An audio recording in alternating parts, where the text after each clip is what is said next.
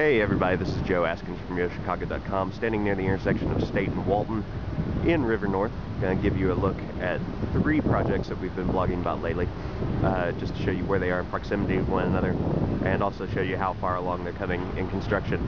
The one that's furthest along at the moment is this one right here.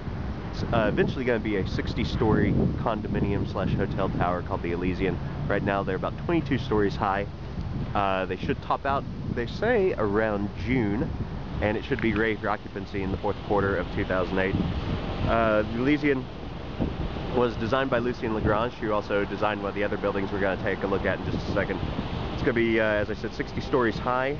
8 of its 51 condominiums are still available, starting at $2.8 million, going up to about $4.9.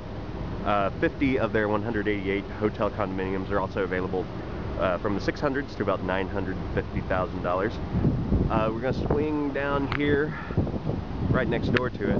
This is 10 East Delaware, developed by the Prime Group, also designed by Lucien Lagrange.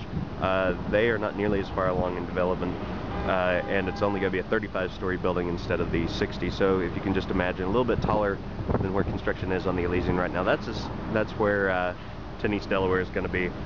About 80 of their 121 units were still available as of February. They're running from the 550s to about $2.6 million, and they should be ready for delivery in about the fall of 2009. So finally we're going to swing over here, and this is the site of Walton on the Park at 1 West Walton. It's being developed by the Enterprise Companies and Mesero Financial.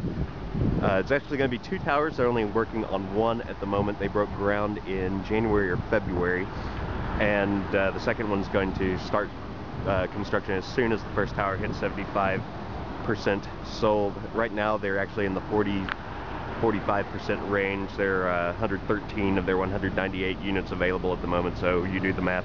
They run from the 530s to about $1.6 million. That first tower that they're building right now should be ready for completion and delivery in 2010. So we will be checking back on these regularly on the blog, and probably coming back out here to take some pictures and get some video of construction as things go along.